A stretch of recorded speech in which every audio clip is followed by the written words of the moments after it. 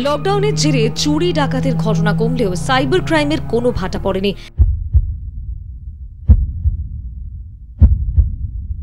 Cyber অপরাধে একের পর এক অভিযোগ জমা পড়েছে পুলিশের কাছে। লকডাউনের সময় রাজ্যে সাইবার অপরাধের সংখ্যা বেড়েছে প্রায় 25%। পুলিশের দাবি, লিঙ্ক পাঠিয়ে বা অনলাইনে কেনাকাটার প্রলোভন দেখিয়ে প্রতারকরা সাধারণ মানুষকে বিপদে ফেলছে। ভুয়ো লিঙ্ক ওপেন করলেই ক্রেডিট বা ডেবিট কার্ডের মাধ্যমে বিল মেটানোর সময় কার্ডের তথ্য হাতিয়ে নেওয়া হচ্ছে, ফাঁকা হয়ে যাচ্ছে ব্যাংক অ্যাকাউন্ট।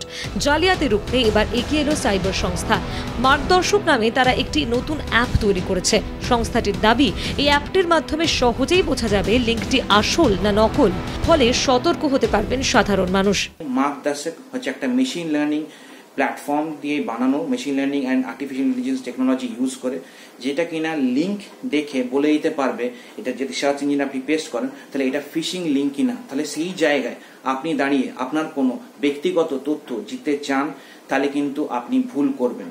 যদি এখানে নিচে লেখা আছে be aware of this link, এটা একটা just first line of defence হিসেবে কাজ হচ্ছে। পুলিশের অনুমান, ঝাড়খণ্ডের জামতারা গ্যাং ছাড়াও নাইজেরিয়া এবং চীনাদের একটি চক্রের যোগ রয়েছে এই অপরাধের সঙ্গে।